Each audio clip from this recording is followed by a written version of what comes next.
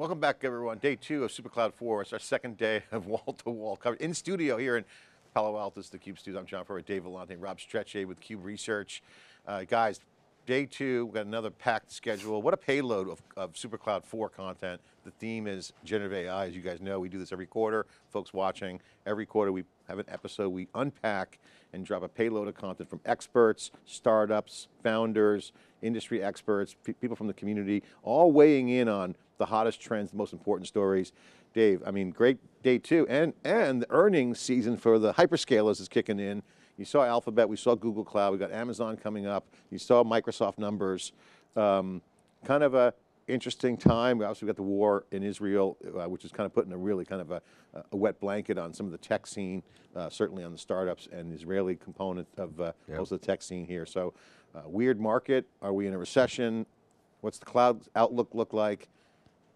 Generative AI's got all the hype. Is the bloom off the rose, or is it still hyping? I mean, this is the big conversation we've been having, and it seems to me that, you know, from yesterday, it seems like it is like a web moment where people are like so enthusiastic. Confidence levels, I'd say 50-50 around, you know, where we are and how we should kind of pointed that out. What's the lineup look like for today, and what's your analysis of the current market? Well, first of all, I'd say it's kind of playing out how we thought it would play out.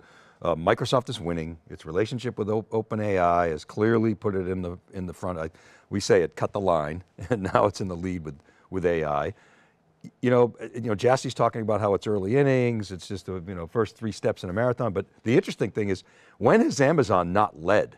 Right, Amazon's always been a front runner here, so that's kind of an interesting dynamic. And Google, who's got the best AI, you would think with BigQuery and Vertex AI, it would have a little bit of a tailwind from that, but its quarter, suggested not the case with GCP. They were talking about cloud optimization. Azure, unbelievable. Azure's actual constant currency growth was 28%. I had it at 27%, and I'm usually a little higher on Azure. And then GCP came in, the overall cloud came in at 22%. My guess on GCP, I had GCP coming in at 25%. I'm just squinting through the data and the transcripts. It maybe grew a little bit faster than their overall cloud, but not much. They talked about optimization. So clearly there hasn't been a huge tailwind for these cloud guys yet because of AI, with the possible exception a little bit for Microsoft. Rob, what's your take on this cloud game as well? Generative AI obviously is hot, it's hyped. Where's the rubber meeting the road? Where's the meat on the bone, as we always say? Yeah. How do you see this? Yeah, I think, to Dave's point, I think OpenAI has been able to really help Microsoft jump the line and get people in, because they can use that as a way to quickly get to chatbots and things of that nature and build out first prototypes or proof of concept type AI and generative AI products. And I think that has helped them. And I think when people looked at Vertex, it's newer from that perspective, and I think it's not as hyped, and I think the models behind it, I think we're still, to use Andy's terms, early innings on that, because I think a lot of the open models, I think you have Watson X coming in, you have a number of different walled gardens that are still yet to be built for people to secure their data, protect their intellectual property, and I think that's going to have a big impact on clouds. Watson X might be the diamond in the rough here. We're actually seeing momentum for Watson X after all the years of pain that we had to endure listening about Watson and it not performing in the market. It actually looks like Watson X has some really great potential and some momentum behind it. Yeah, I mean, IBM could get a mulligan here with Watson. That kind of failed to meet up to his expectations over the years. With NLP, but now with the AI coming in, they're kind of maybe in a pole position. We got to keep an eye on that. Certainly, Dave, love to get you guys' perspective on that. And the other thing I had, OpenAI is actually starting to see some competition. As high as they are, they entered the market, like really came in fast, but they've come down a little bit because they've got competition, right? Yeah. There's alternatives out there. There's third parties that are open source. You say OpenAI isn't closed. You said that a lot yesterday. I didn't really understand why you say that. Explain that. Well, okay. Well, why don't we get to the Amazon? We'll come back to Amazon. But on your question, when the models started coming out, they were called proprietary models because they're proprietary to OpenAI. But they're actually crawling the web and getting data that's open. So, and as you go down to the power law, if the slide, click on the power law slide, we have that still. I love going to the slide that's there. So the power law, as we've been promoting through our CUBE Research initiative, you see as these specialty models come in, all the talk at Supercloud 4 and generative AI is the data is your intellectual property. That's proprietary to the company. Yep. So semantics of the words are getting flipped upside down. Memory, is it memory? Is it memory for the reg or the retrieval? Is it proprietary? Is it open, walled garden? So what you see in the trend line is on the specialty power law, those sets are going to be smaller, but high fidelity data. And that's going to be valuable. So it's interesting, the proprietary at the top of the head of the tail is OpenAI. So technically it's open, and they have open in the name. But they were called proprietary because they didn't really share the data other than querying through the API. So it's like, it's just, the industry is in a weird tide moment, Dave. The tide's shifting, it's kind of mid-tide right now. And I think that the AI wave coming in is going to completely change the semantics of the definitions of how data is organized, and I said that yesterday. And so, and this is why I think Amazon's flat-footed, because Amazon's playbook is cloud-based. And you brought up the Azure success and how OpenAI kind of cut the line, or as we say in the NASCAR, you know, slingshot to the front. Yeah. And I think Amazon's mistake was I think they got a little bit cocky. They are conservative with the trends. They'd like to see things develop before they make their move. But OpenAI was such a strong move.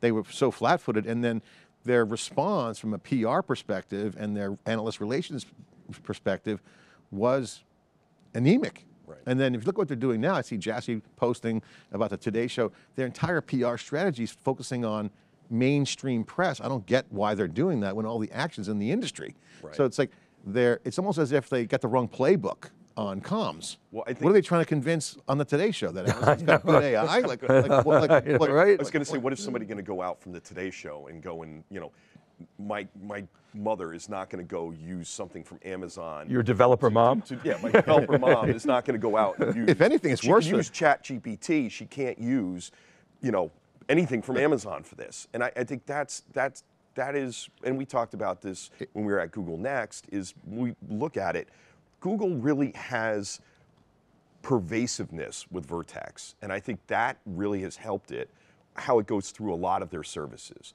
and helps across many different services. Amazon, just based on how the stack is built of the services and how independent all 300 services are, so they can do the 2 pizza teams and they can go fast, really is going to be a tough thing for them to go and build into that. Even just co-pilots is going to be tough for them to build into these and integrate into these services just based on how they're built. But Microsoft's running the table on integrating across the product line, Office 365 and the Copilot. I mean, Microsoft's got the formula down. And the other thing about Microsoft, and one of the guests yesterday I was talking to him offline, I forget his name, VJ from Howie Shue's panel. He was saying they made a bet years ago not to scrape email, to really double down on privacy. And he said, that hurt us for a while, because we had all this data that we could have scraped, but we didn't. We said, no, we're going to be true to privacy. And I mean, it sounds, you know, very self-serving now, you know, kind of Apple, same thing, but I think it's true. Whereas Google, you're typing your email and it's finishing the email for you, suggesting replies, so Google's scanning your emails. Now, I don't think I kind of trust Google, but maybe I shouldn't. But what do you think Amazon should do then? Do you think Amazon's taking the wrong approach on comms? You think that they're messaging to the wrong audience? I mean, I think, you know, the Today Show and these kinds of outlets are more like, could do more harm to Amazon because it's going to scare people. Like, Amazon's too powerful. What Amazon's always done well, and I got to believe it's going to do this at reInvent, is it shows proof points. It shows products and it shows customers that are using them. It trots them up on stage and it convinces people that this stuff actually works and it's the best out there and we're the fastest, we're trusted. We got to see that. And you know, I've talked to people inside of Amazon, they're still not using their own Bedrock. They're like, yeah, we're still testing it out, and you know, the components in Bedrock and Titan, we're still not there yet. Yeah, we're using SageMaker, but so it feels like it's just not ready. I think I think you're dead on with where reInvent's going to land in, you know, about a little over a month from now, right? Yeah. Is that they're going to have proof points, but they're going to double down on their community, which is the builder community. That's where they've gotten that real momentum always, is from people building. And I think what has happened is people aren't building the complex, huge language model, ChatGPT style stuff. They're doing these SLMs, the segmented language models, and those small ones, and I think, you know, on the longer tail. So I think they're playing for the long tail, They're not playing for the front end, and I think that's their strategy. I think it's going to hurt them in the, in the run up to getting to the tail, but again, if they play it right, they still have a really good play in there as a platform. I think Amazon, I mean, we'll get into the research in a second, but I want to just say that Amazon should go to their true North Star, and that is the IaaS. They have to address the cost issue and performance. They nail that right now. That's what I would be saying to Jassy and team and Adam. Nail the silicon, nail the performance. Let the data sets, whether it's in Bedrock or SageMaker, sit in there as an app enabler. Right. So the question that I'm looking at for reInvent, and I'd love to get your perspective, guys, is what's the apps look like? Okay, because there's a lot of talk about them having solutions. Yeah, the call center, they trot that out all the time. It's contact center, whatever they've got going on there. But what are the apps going to look like?